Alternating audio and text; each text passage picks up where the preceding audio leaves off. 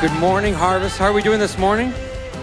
Doing good? Let's stand. It's great to be in the house of the Lord this morning, isn't it? Yeah? Well, hey, we're going to worship our God and Savior this morning. And let's just do it with all of our heart, yeah? Sound good? Come on.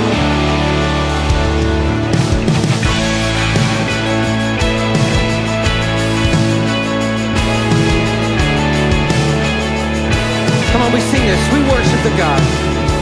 We worship the God who was. We worship the God who is. We worship the God who evermore will be. He opened the prison doors. He parted the raging sea. My God, He holds the victory. Come on. There's joy in the house of the Lord. There's joy in the house of the Lord today. We won't be quiet. We shout out your praise. There's joy in the house of the Lord. Our God is surely in this place, and we won't be quiet. We shout out your praise. Oh.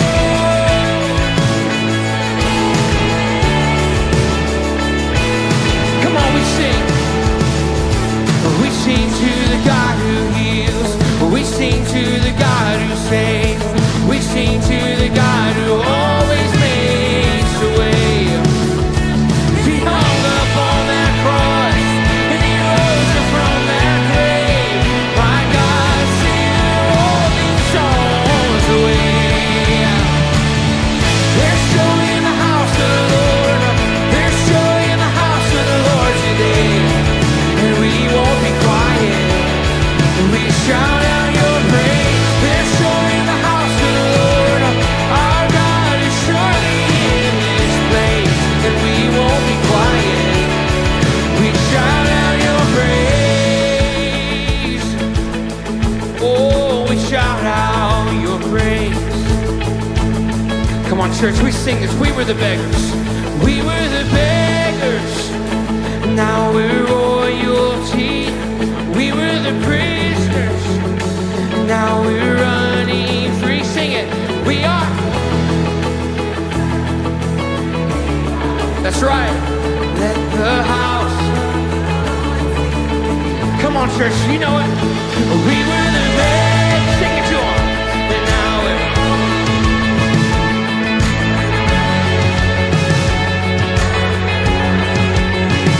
And we are forgiven. Redeemed by His grace. Let the house sing praise. Oh, we sing. There's joy in the house of the Lord. There's joy in the house. Yes, there is. And we won't be quiet. We shout out your praise. There's joy in the house of the Lord, our God. And we won't be quiet. We shout out your praise. There's joy in the house of the Lord. There's joy in the house of the Lord today. And we won't be quiet. We shout out your praise. Oh, in this place. And we won't be. Come on, we sing. We were the beggars. Now we're royalty. And we were the prisoners. And now we're running free. And we are accepted, redeemed by His grace. Let the house of the Lord sing praise. Come on, sing this. We were the beggars. And we were the prisoners. And we are forgiven. We are redeemed by His grace. Let the house of the Lord sing praise. Oh, come on, give God praise this morning. Yeah. Isn't it so good to be in God's house? Hey, with that same spirit, why don't you turn to someone next to you and just greet them this morning?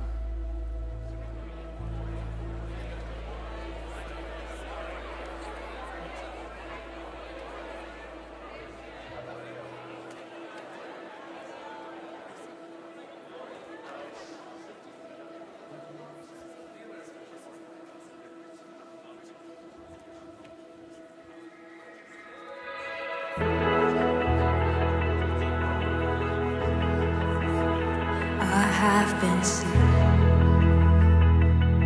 By the grace of God, amen, I have been raised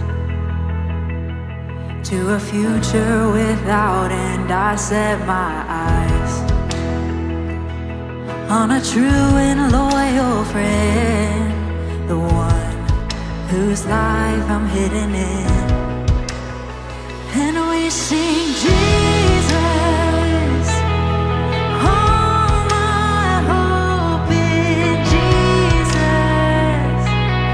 a love that never leaves us. You won't forsake us now, oh Jesus, faithful through the ages. Of all my joys, the greatest, the one and only Jesus.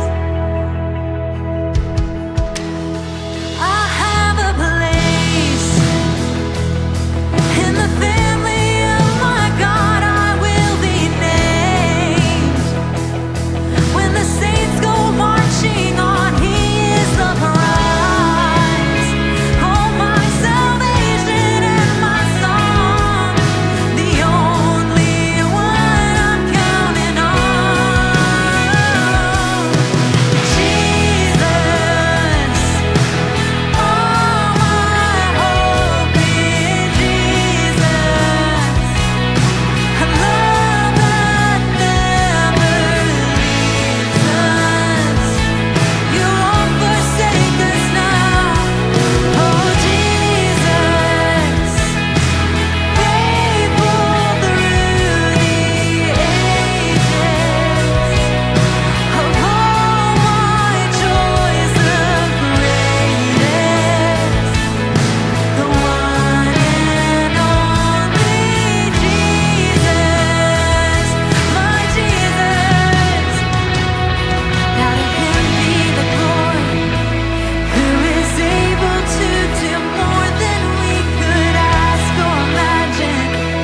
Amen, amen. Now to Him be the glory. Let His people shout His victory through all generations. Amen, amen. Now to Him be the glory, who is able to do more than we could ask or imagine.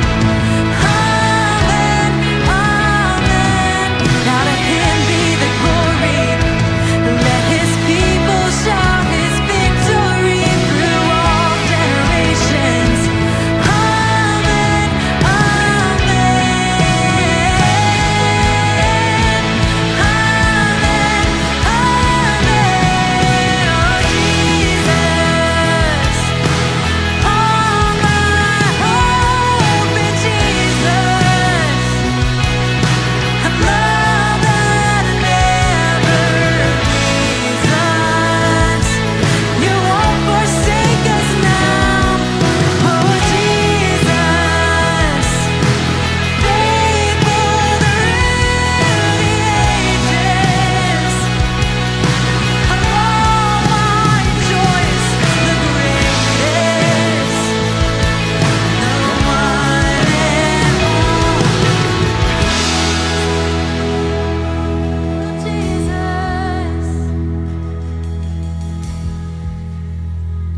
Wayman Church, isn't God good? Yeah. I want to read this scripture over us this morning. It's in Hebrews 4, starting verse 15. It says, this high priest of ours understands our weaknesses, for he faced all the same testings we do, yet he did not sin. So let us come boldly to the throne of our gracious God. There we will receive his mercy, and we will find grace to help us when we need it most. You know, as we were planning the songs that we were singing this morning, we're about to introduce a new song, and I was thinking through, you know, what does our church need to hear? And I was thinking even more. I was like, what do I need to hear? And I was reminded of the fact that there are so many times where I'm I'm struggling in my sin, or I'm struggling drawing near to God, and I'm realizing that all he requires of me is like to take a step forward. All he requires of me is to come near to him, where I can receive mercy, where I can receive grace. And so as we sing this song, it's called Run to the Father. Can that just be our prayer this morning, that instead of falling back whenever times are tough, and instead of falling back whenever we sin, can we actually just commit to the Lord that we are going to run towards him? Can we commit that we're going to be bold in our faith, to seek after God even when times are tough? Can we do that this morning? Let's sing this.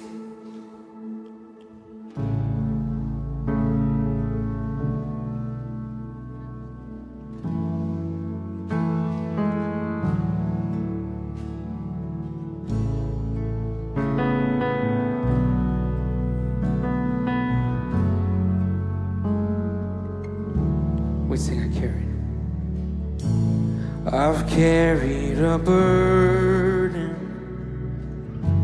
for too long on my own. I wasn't created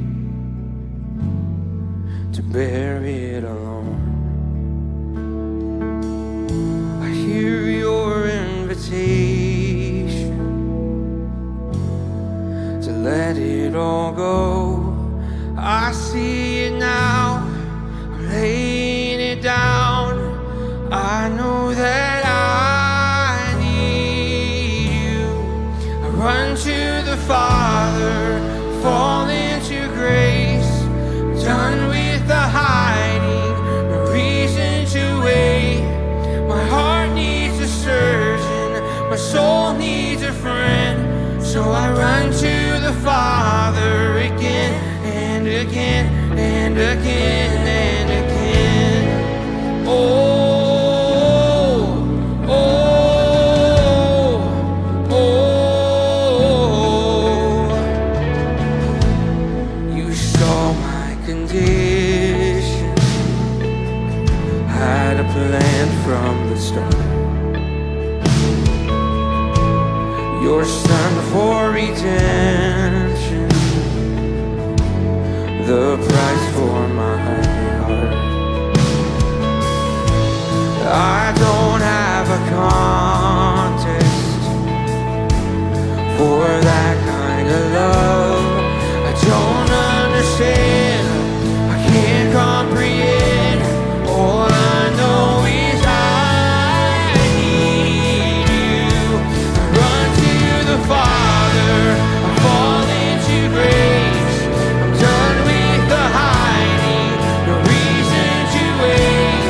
My heart needs a surgeon, my soul needs a friend. So I run to the Father again and again and again and again. Oh, oh, oh, again and again. Oh,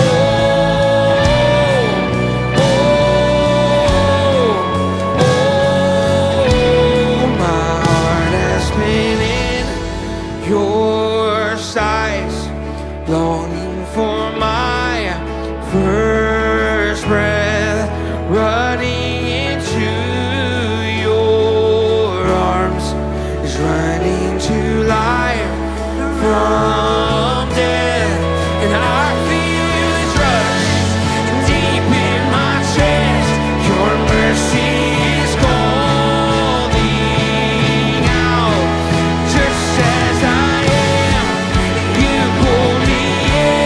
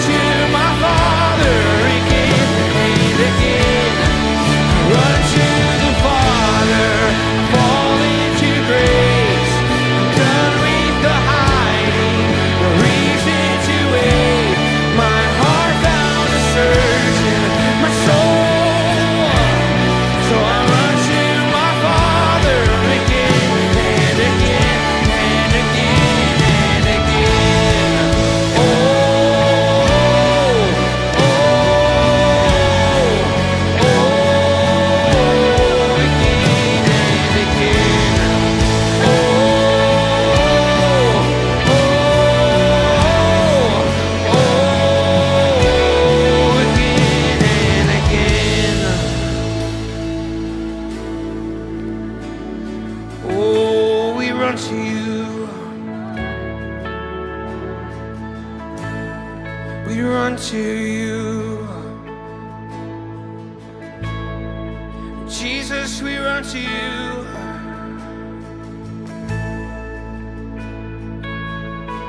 Lord, we sing to you. Come on, let's sing this together. Oh, how he loves us so. Oh, how he loves us. How he loves us so. Oh, how he loves us so. Oh, how he loves us. How he loves us so. Sing, he loves us. He loves us. Oh, how he loves us. Oh, how he loves us. Oh, how he loves us so. He loves us. Come on, lift it up to him. He loves us. Oh, how he loves us. Oh, he loves us. He loves us. Oh, yes, he does. Oh,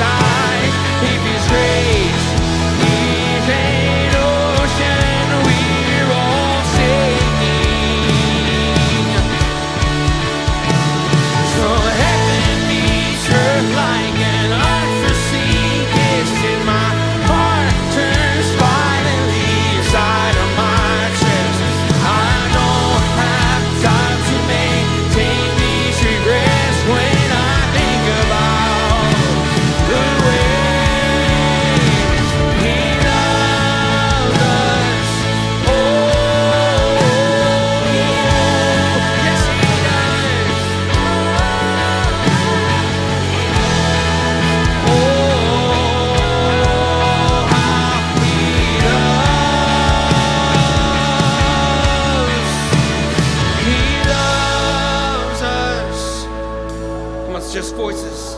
He loves us.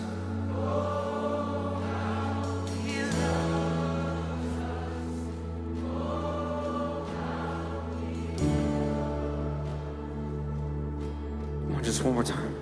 He loves us. Oh, how he loves us. Oh, how he loves us. Oh, how he loves.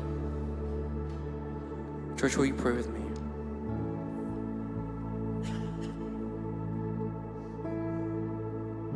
Lord, we're so thankful to be able to be here. Lord, we're thankful that we get to proclaim how vast your love is for us.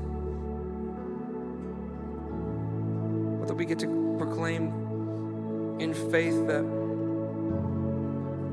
we aren't going to hold back with our sin. We aren't going to hold back with our trials. We aren't going to hold back with our fear. But Father, we're going to push forward in faith, knowing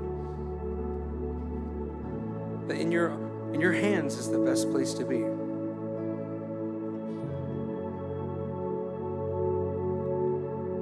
So Father, as we were reminded of that this morning, as we are remembering who you are and what you've done for us, Can we just have spirits of boldness, spirits of peace come over us? Can your Holy Spirit give us a peace that surpasses all understanding? We pray these things in your precious and holy name. Amen.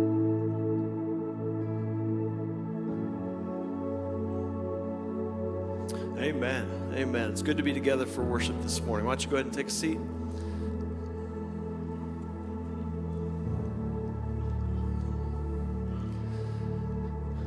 Well, welcome everybody to worship this morning. My name is Dave, and I serve as one of the pastors here. I want to take a moment, and we want to try to get all of our first-time guests to come forward, stand at the front, say your name.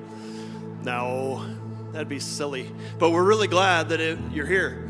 We love it when people visit. I know for a fact we have visitors from Arizona and Virginia and Denver in the room today. So why don't you see if you can find somebody you don't know today before you leave and greet them. Maybe you're local and visiting. If this is your first time or you're here recently for the first time, we'd love to just say hello, answer questions you might have. So right after this service, I'm going to go out to the welcome table in the lobby, and I hope to get a chance to meet you if we haven't yet met. For everybody, every week we have a thing called the Connect Card, and it's digital, and it is available through the Harvest Bible Chapel app. It's also available on the QR codes. You can use your phone and just check in. Why? Because we're a church family, because we love to know that you're here, because we want to know how we can pray. And so our staff each week prays through every prayer request. So I would encourage you to check in today and each time that you're here together for worship. Hey, we are a couple of days from Thanksgiving, which is wonderful. What a great opportunity to really praise the Lord, thank Him, be with family and friends. But I know how you are. You're like, I'm already looking at Christmas. What's happening with Christmas and the dates and the services and how's that fall? And so I want to give you all that information right now so that you can plan ahead. It's a great month to invite someone to come with you to church. So here it is. Saturday nights will be the same every Saturday in December, 5 p.m. So that's easy, right?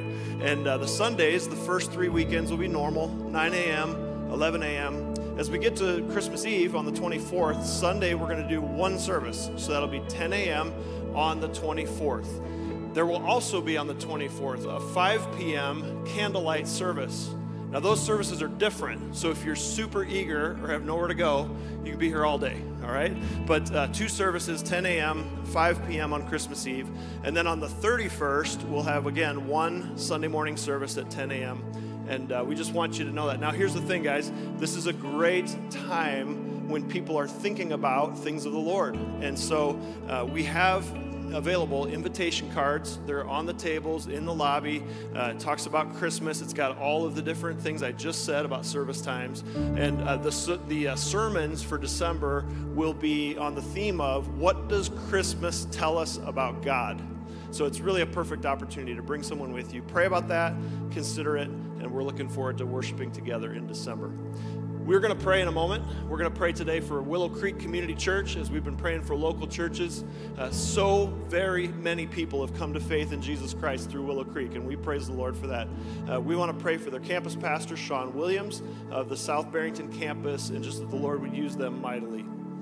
We also have the opportunity to give. And why would we give? Well, the short answer is because God is worthy. He's worthy of our first. He's worthy of our best. We took the first part of the first day of the week to come and worship Him. That's right.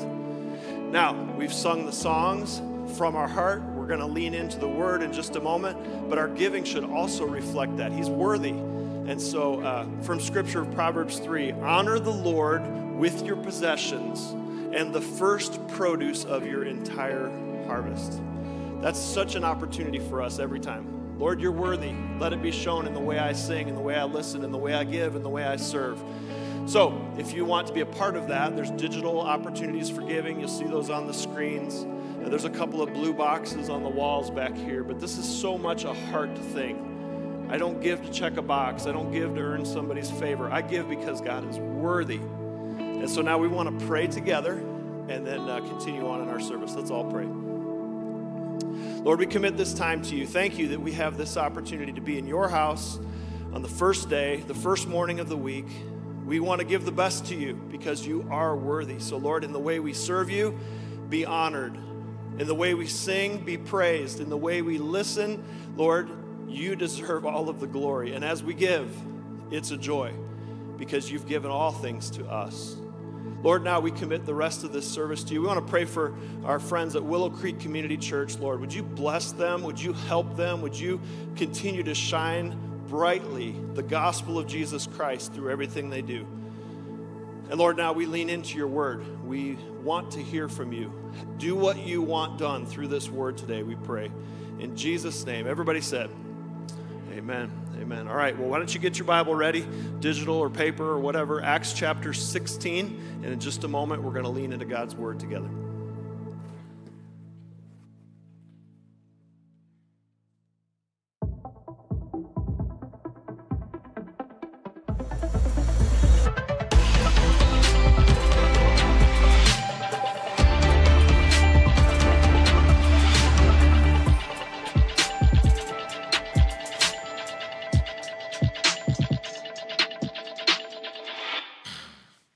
Well, good morning, everybody.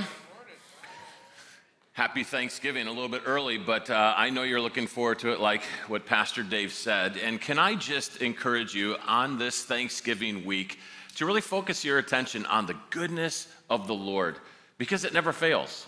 He is such a great God and worthy of our praise, and what an opportunity we have as a people to return thanks to this amazing God for all the many ways that he provides, or the many ways that you're looking for him to provide. He promises to show up. Today, we are going to take a look at a destination down by the river. Are you ready? It's an unexpected destination for Paul. He wasn't planning on going down to the river and finding what he did, but I want you to know that there's three things that we're going to learn as we go down by the river. No temple? That's no problem. Worshiping God does not equal that you're saved. And once you're saved, there's a generous aftermath. So those are the three things we're going to look at, but I need your help for a second here. How many of you have an iPhone? Do you guys have an iPhone? Good for all of you. And I bet you pick out that iPhone a lot, not just for texting or for calls.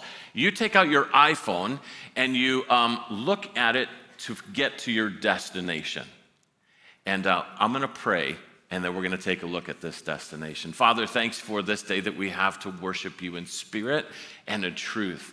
And would you use this passage of Scripture to wash over us, as sometimes we feel like there's an unexpected path that we're going to travel, an unexpected destination that we couldn't see.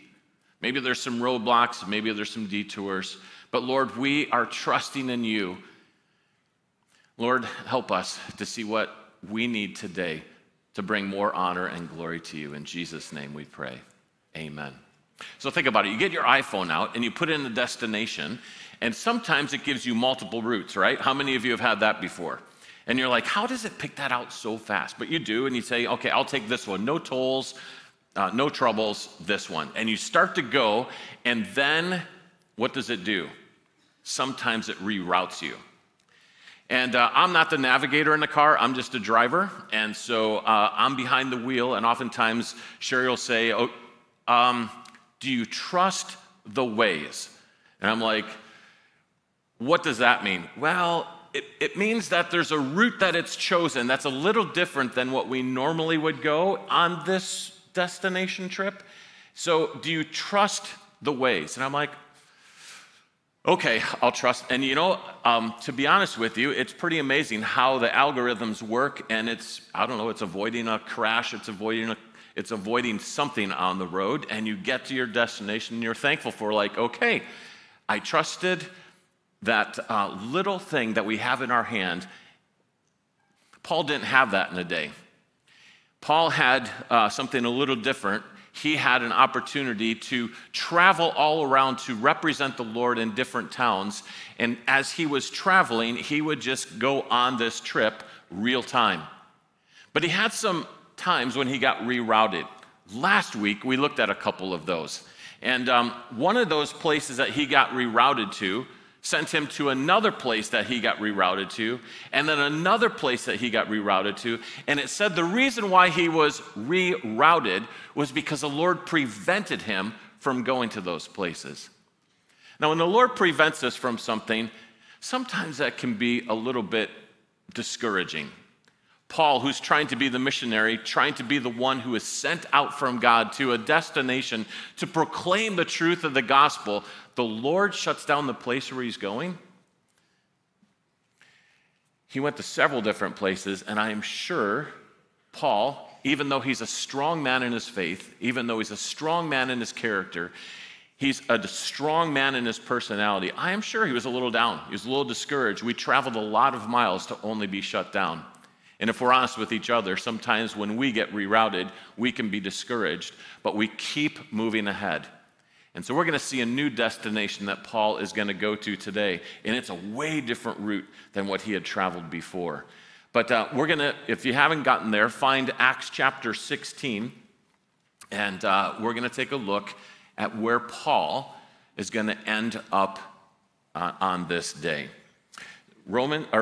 Acts chapter 16, verse 8. Let's try this TV out here.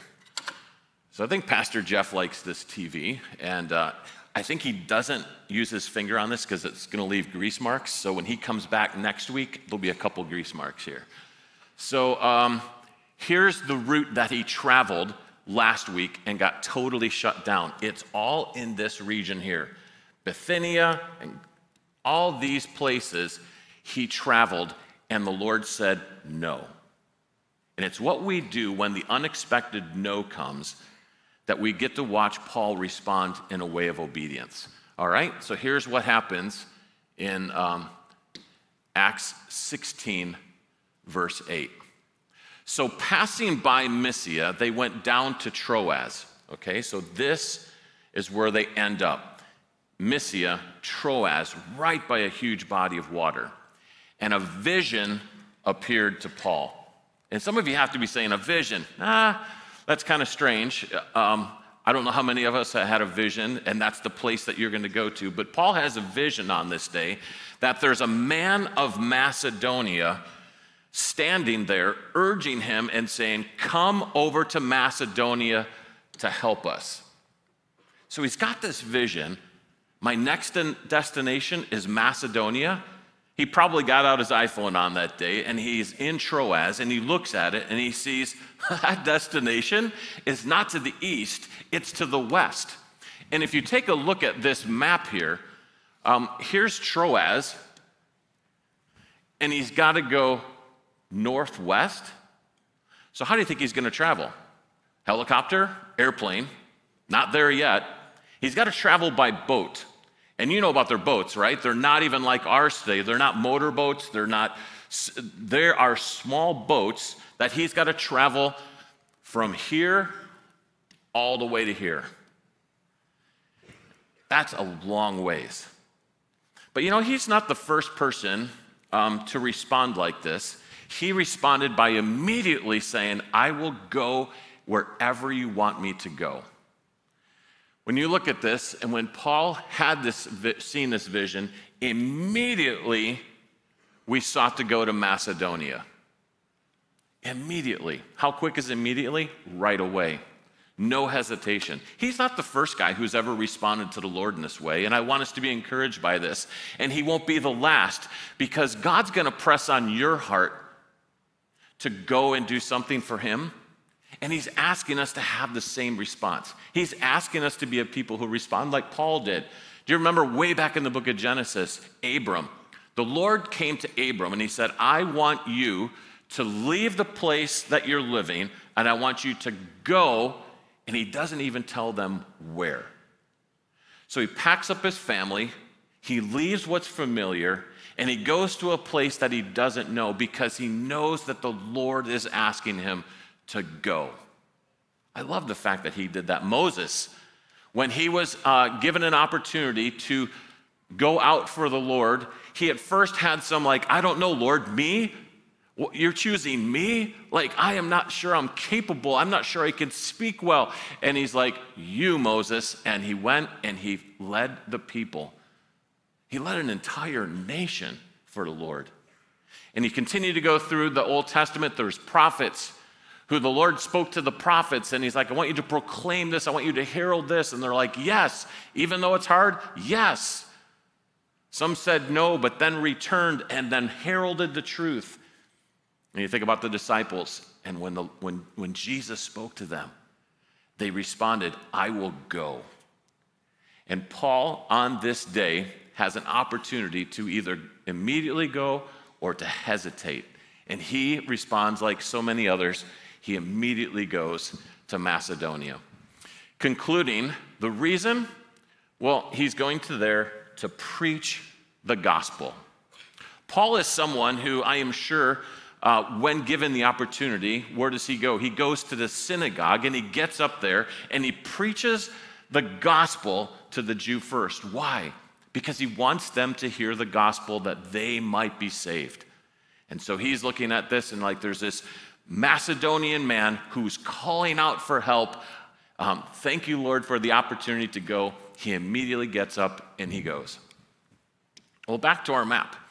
They leave this place called Troas and they set sail to go all the way to Philippi. It is 150 miles. What's interesting about this text, it says that they had 2 stops along the way. One of them, they go from Troas to Samothrace. Samothrace is just a little island. It's mountainous, and it's got, what I learned was there's some different forms of worship of false gods. They don't stick around there, but they made it there a day, and then from Samothrace, they made it all the way to their new continent. They get to Europe. They've only been in this continent. Now they get to a whole new place. They land in Neapolis, and then they walk from Neapolis to Philippi, which is a 10-mile walk. I think the Lord shows us this little passage for a couple reasons. Sometimes it's easy just to pass over these destinations. But later in Acts chapter 20, verse 6, it said that it took them 5 days to return. So I think what happened on this trip only took them 2 days. That's an amazingly quick trip all the way across the sea to get to their destination. And sometimes I think when we find ourselves in a place where we're wondering, like, Lord, what is it that you're doing right now? Why am I going this way? Remember this, I love the way that the Lord provided because of their obedience. He provided for them in a way at the sea by not having any obstacles this time. They had already overcome so many obstacles. He's like, I am just going to put wind in their sail. I want them to get to their destination. I want them to see and to know that I'm with them in this. So no choppy waters are mentioned, no blustery winds, no problems with the boat, just a strong wind in their sails to get them from Troas all the way to Neapolis in 2 days. That's amazing. So they end up at this city after they take this quick little walk, which I'm sure wasn't quick, and they get to, they set sail, they get to Neapolis, and they get to this town called Philippi. So what I want you to know about Philippi is it was a pretty cool town. It was a town where the Romans soldiers, when they were done, they were retiring, most often they would go to Philippi. So when you're done with Rome and serving there, you would retire in Philippi. It was a happening place. There was a lot going on. There was industry. There was people setting up shop there. And it was kind of like the Rome away from Rome. And so when you're away from Rome, you do as the Romans do, and they just lived a really good life. And it's kind of like if you live here in Chicago, and then you retire and you go to either Florida or Arizona, and you go to a Coyotes game in Arizona, and you walk into the stadium because you want to go see the Chicago Blackhawks. And you think, man, I'm going to be one of the only ones in that stadium. But it's Rome away from Rome. It's Chicago away from Chicago. You walk into the stadium, and 90% of the jerseys in the stadium are red, representing the Chicago Blackhawks. And the home team comes out and they boo them, and the Blackhawks come out and they cheer for them. That's what Philippi was like. It was full of Romans, and they were familiar. They even had there was tax relief for them to go there. There was benefits to going to Philippi. That's Paul's destination on this day in Europe, and he's going to be the one who's going to preach the gospel. Who's he looking for? The man in the vision that was calling out to him and with urgency, come, we need help. And that's what he's going, and that's what he's going to try to find. And when we have the unexpected show up in our lives, we need to look for, God, what is it that you have for me to do on this day when the unexpected come? So I want you to write this down. Our first point, and going down to the river, when a disciple of Jesus is on mission, you understand this: no temple, no problem. No temple, no problem.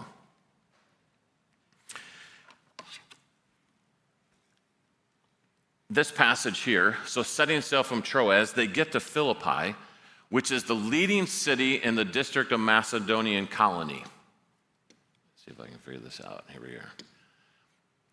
We remained in the city some days, and on the Sabbath day, we went outside the gate to the riverside. Where's he going? He's going to the synagogue, because on the first week that Paul shows up somewhere, that first Sabbath, he goes there to preach the gospel. And so that's what he's going down to. On this day, he goes on the Sabbath day outside the gate to the riverside with expectation that what he is going to find is a synagogue where we were supposed there was a place of prayer. It wasn't there. Another unexpected. Can you imagine? He gets his GPS out. Okay. Really? Again? I come all this way. I believe you had a vision for me to go here to preach the gospel. I come to this Macedonian countryside city, thriving city, only to find that there's no synagogue? Sometimes we have to alter our mindset. And I love the way Paul changes his mindset. No temple, no problem. He sat down and he spoke to the women who had come together. That's an unexpected curveball that Paul has thrown his way. He is wondering, okay, Lord, I came here to preach. I saw a vision of a man, but now I'm sitting down with women. Paul went to the location to preach. Now he's going to change it up and he's going to have a conversation. What I want you to know is Paul isn't going to change the message. He just alters the method. When we think about the opportunities we have every day, and we think about the appointments that we have on our calendars, and we're going about something, some of our plans get changed. And the Lord might be the one who is changing some of those plans, and we get an opportunity to take a look at that and either be frustrated, discouraged, down, doubtful, or we can say, okay, Lord, I'll look at this as a divine appointment from you. What is it that you have me to do with this? On this day, he believed he was going to preach the gospel, but he sent something very different. He sent some women who were down by the river, sitting together, and they were joining in prayer. And what does he do with all that? One heard us and was a woman named Lydia. And Lydia is from the city of Thyatira. She's a seller of purple goods. I saw some of you come in purple today. Maybe you're related to her. But she is someone who is very wealthy. She's a businesswoman. She's made herself a pretty good business. She has a place in Thyatira, and she has a place in Philippi, and she has set up shop. And she is there for a period of time because it says her household is there. And so she is a seller of purple. Thyatira was the place that had the dye, and it was a very wealthy, it was royalty, and she was a provider of many people who were wearing purple dye, purple clothing, purple whatever. She was one of the salespeople of that. Lydia, she was someone who was a businesswoman. She was someone who was probably known in the community, and she is someone who is, it says in a moment here, that she is a worshiper of the Lord. So the first point we saw is no temple, no problem.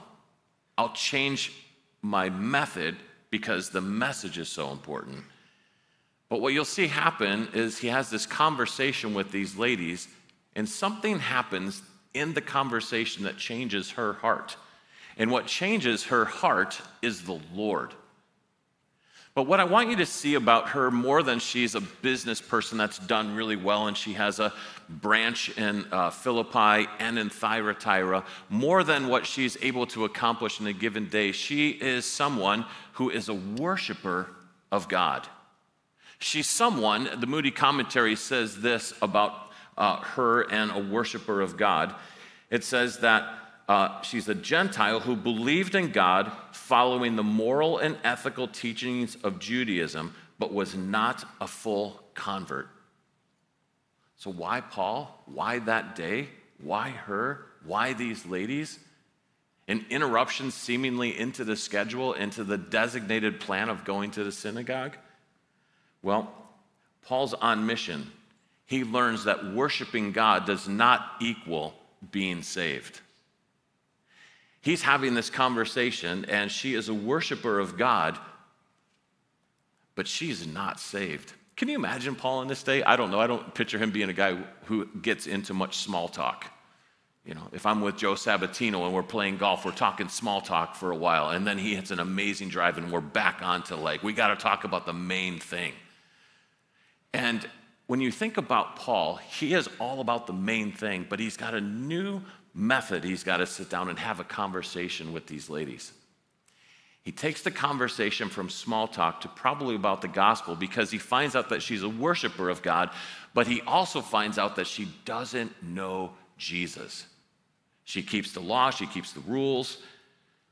That's not much different than what we see around in our day today. But I believe she was seeking truth. So God heard that she was seeking truth, and he sent Paul from Troas all the way over there for him to be able to share the gospel, because she was a seeker of truth. How many people do you know that are seeking truth? Or how many people do you know that are worshipers and they would consider themselves saved because they worship? Going to church doesn't make you a Christian.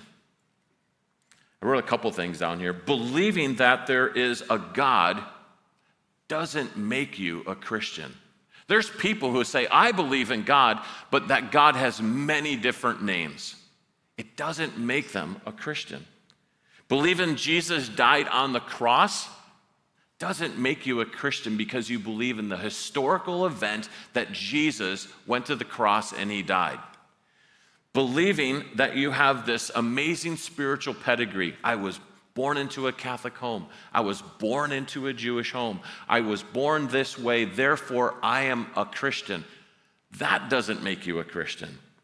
Believing that all roads lead to heaven doesn't make you a Christian. Believing that a loving God wouldn't send anybody to hell, that isn't true, and it doesn't mean you're a Christian. Demons believe that there's a Jesus in James chapter 2, verse 19, and it says they tremble.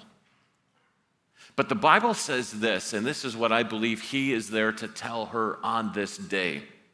And it's what we will have the opportunity to tell with those that we have opportunity to speak with, maybe even this week, that are family, that are friends, that are coworkers. Listen, the message of truth is this. There's one God and one way to God. It's through Jesus. There's nothing that we do, but it's all that he has done for us. He chose us before the foundation of the world. He doesn't need us for a relationship or to complete him. We were actually born enemies of God, and it's because of sin, God had to do something about it. He provides salvation through believing in his son Jesus, surrendering and putting our complete faith and trust in Jesus. On this day, Paul doesn't change the message of hope, but he's having a conversation with these ladies, and it said, in that conversation, the Lord opened her heart. She understood. For the very first time, it wasn't about what she brought, but it was about what he's done. Can I tell you, really recently, someone came up to me and said, I have been a worshiper, but I didn't know Jesus until I understood it was what he's done, not what I bring. So I'm just flat out asking you today, has there been a point in your life when you understood that it's about what Jesus did for you in providing the gift, the free gift of salvation? This was her awakening, her spiritual awakening. Lydia, who was known for all these amazing things that she could accomplish in life, and she even thought that being a worshiper of God was a great accolade. But on this day, her life was totally changed. She went from being a worshiper, believing that equaled being like relationship with God, to understanding Paul's message of the hope of Jesus. And now she's a follower of Jesus. That's awesome. That's worth the Apple Maps taking you to a destination that you didn't see coming. That's great when you open it up and think, but I'm at the place where I'm supposed to be, and I think I'm supposed to preach in the synagogue, but it's not there, and I'm with these people right now. Lord, what do you have me to share with them? This lady was listening in, and by the end of the discussion, she's someone who gives her life to Christ. That's amazing. So think about this for a second. We've got a big day coming up this week, Thanksgiving. How many of you are celebrating it with some type of family or friends? Lots of us. Maybe this little diagram will help bring some clarity and maybe bring some urgency to us in taking opportunities during the unexpected twists and turns that might come our way in life. I'd like you to take a look at this little diagram here. And I want us to try to figure out a number for each one of these little quadrants. You have family and friends, you said, coming together this week to spend some time probably around the Big Bird, right? And you eat around a table, but then you watch football and you're sitting around downstairs watching games, doing stuff together as a family. Some of you have family members that don't know Jesus. Some of you have friends that you hang around with that don't know Jesus. And what I really want us to think about is the impact that we can have over a course of time as we intentionally thinking about, God, when will these relationships get into an expected opportunity to share the gospel? And how many of them are there before us? Well, some of you would say, well, this number of family and friends that I know by name and know them by deep conversation, I know they don't know Jesus. Maybe there's 5 of them. Some of you have kids and you go to their activities and you're sitting in the stands and you're getting to know the people around. And while there might be hundreds of people, you might know 3, 4, 5, 10, or 15. But let's just keep it simple for math's sake. We'll say there's 5 people that you've engaged in a conversation with. You know their names and they know you. But you haven't been able to take it off of the small talk and get it onto the gospel.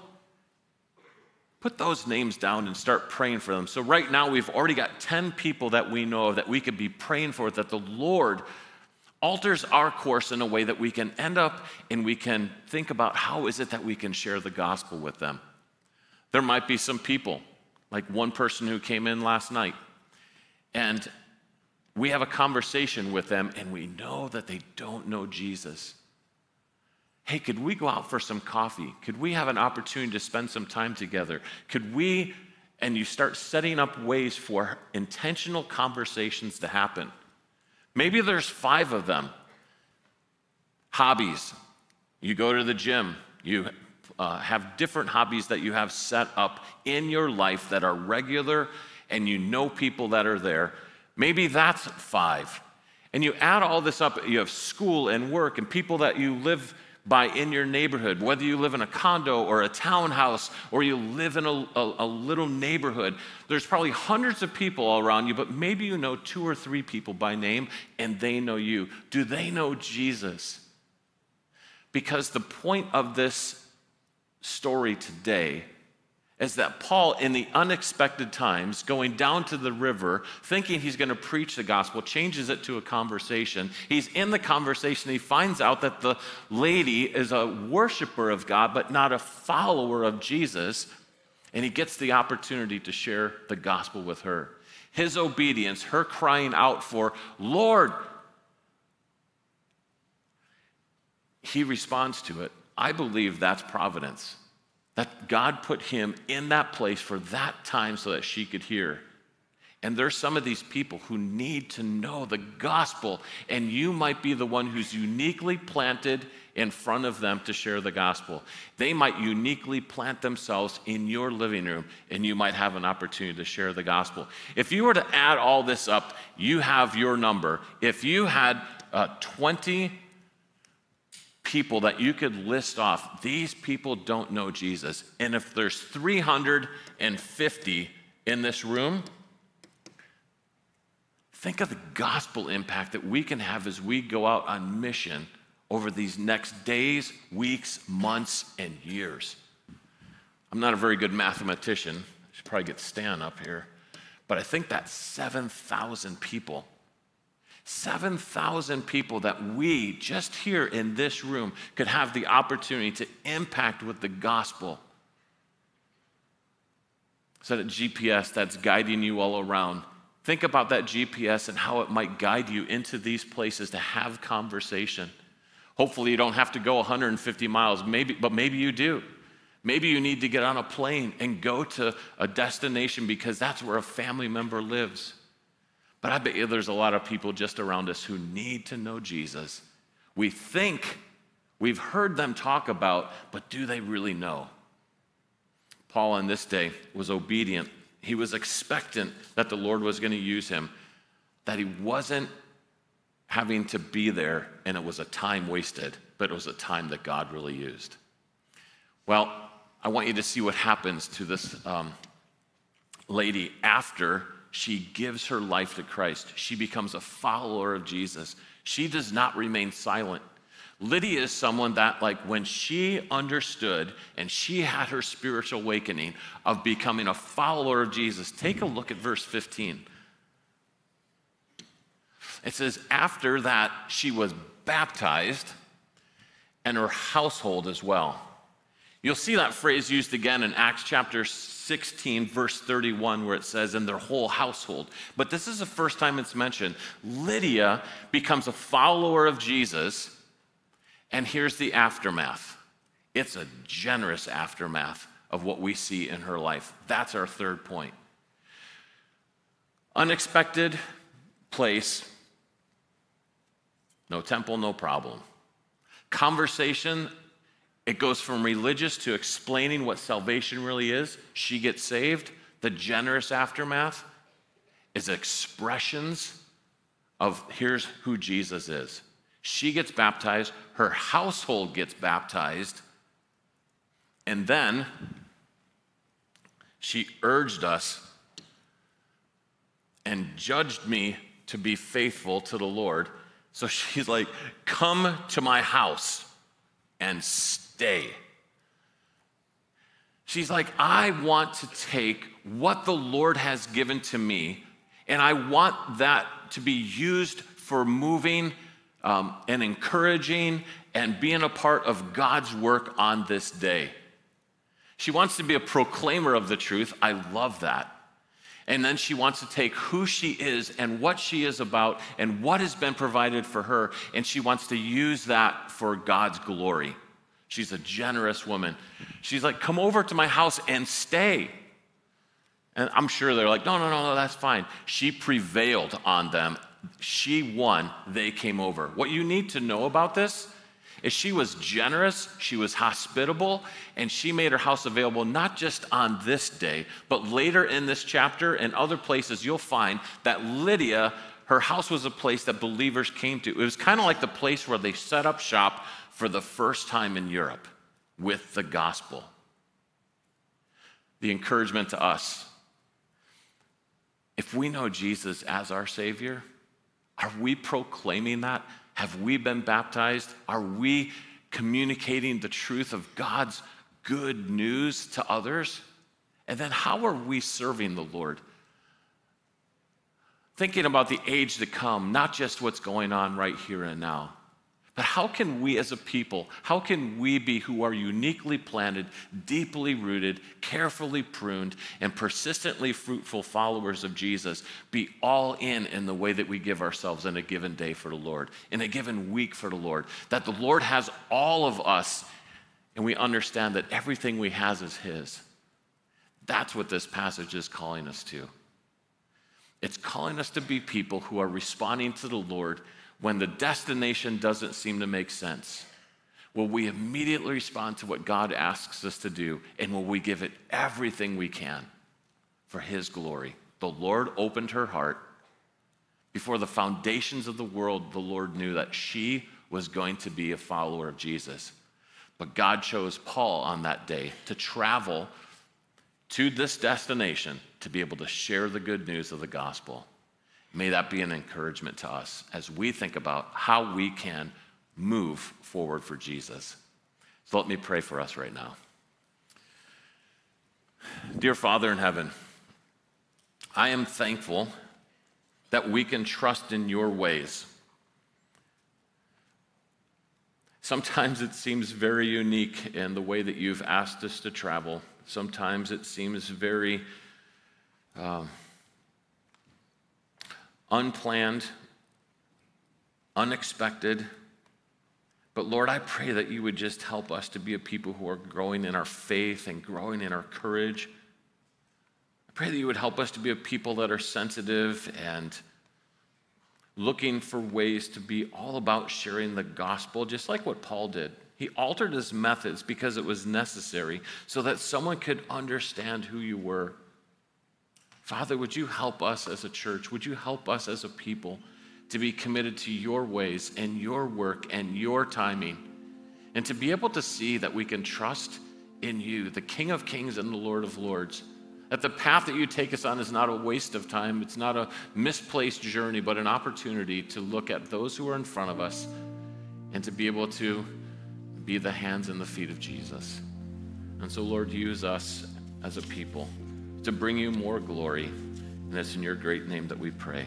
Amen. We're going to do something a little different today in the way that we observe communion. We're actually going to ask our communion team to come down and to be in your specific places. But we're going to have you at a time when you're dismissed from your row to come forward. You're all going to exit to the right out of your row, and you're going to go to wherever the usher directs you to go, pick up your communion, and go back to the left and sit back down. And what I want you to do when you go back and you sit down is maybe just spend a moment thinking about all that Jesus has done for you. Jesus who loved you. Jesus who gave of himself. He was put to death. He rose on the third day. He did this because he was the only one who could be the perfect sacrifice. So this is something that he's left for us as a church to remember, to observe, to be a people that are a grateful people for all that he has done. So I'm just going to ask now that if we could just pray and ask the Lord to use this time, and then we're going to sing together, and you're going to be dismissed from your rows up to the place where communion's being served. Lord, use this time to touch our hearts. Use this time to remind us of your goodness and your mercy and your grace and your favor. Thank you for providing this gift of Jesus that we might be set free. And would you find us as a church today just in a place of readiness to express our gratitude for you. We love you.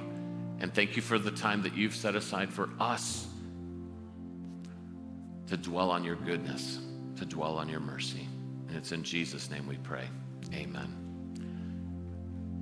So when the usher comes by, if your row could stand up before he dismisses you, and then we'll just keep moving.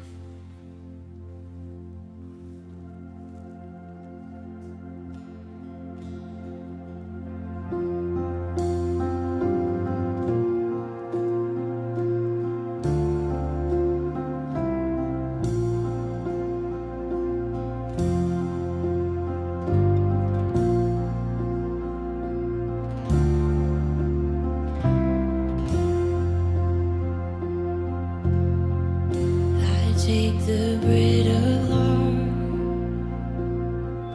broken for all my sin, your body crucified to make me whole again. I will recall the cross poured out in sacrifice. Trade the sinners in for your new covenant.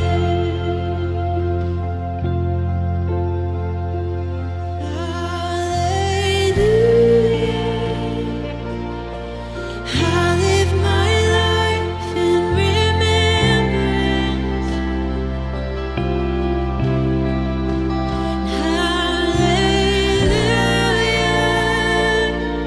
Your promise I won't forget.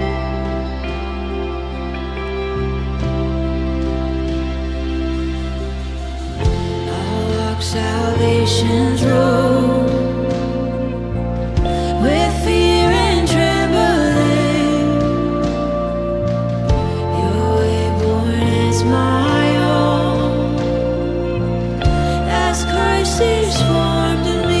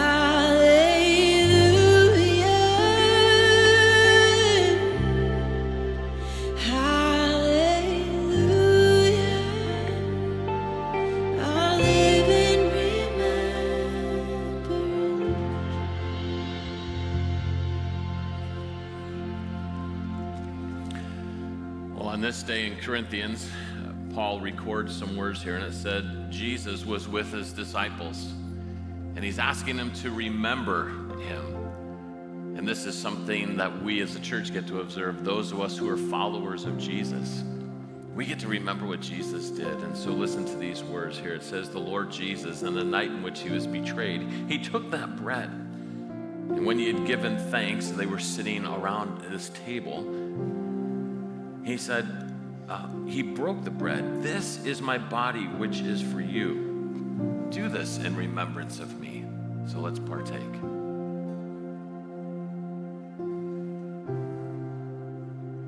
And he looked around the table that day and he said to them, in the same way, he took the cup after supper, saying, this cup, it's the new covenant in my blood, and drink this in remembrance of me. And so they partook. As a church family, listen to these words. For as often as you eat the bread and you drink the cup, you proclaim the Lord's death until he comes. It's an observance for us as a church to be mindful of the amazing gift of Jesus and the gratefulness that we should have, because he's the King of Kings and the Lord of Lords, who gave himself that we might have life and be able to live it abundantly. So I'm just going to pray and thank the Lord. Father, thank you for these quiet moments where you give us as a church an opportunity to say thank you. Thank you for the amazing gift of salvation. We don't take it for granted. Your grace, your mercy, your sacrifice. None of us deserve it, but we're thankful. We sit here today as a humble group of people, wanting to now take this truth that we know and to be bold proclaimers of it, because we've been set free. So help us to be able to take the baton like Paul did on that day of the gospel and shared it with Lydia, and you opened her heart. Would you help us on this day see that we have the baton of the gospel with us, and we can share that the news might spread deeper and wider and further. Use us, we pray. In Jesus' name, amen.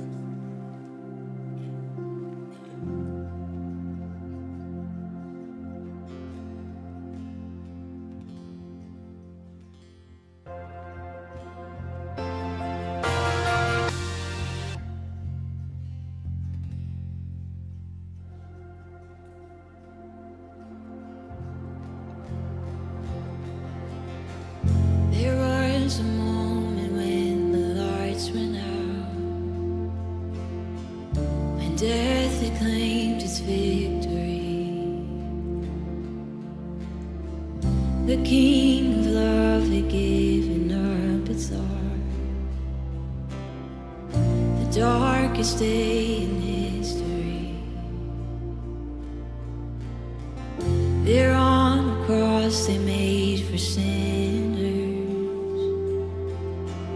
For every curse his blood atoned.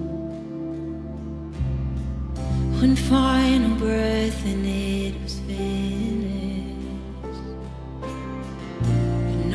The end we could have known, for the earth began to shake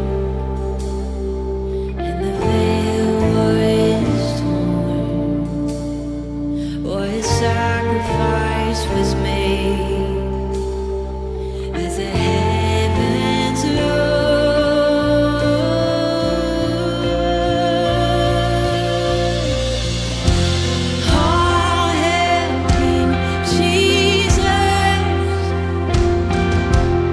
All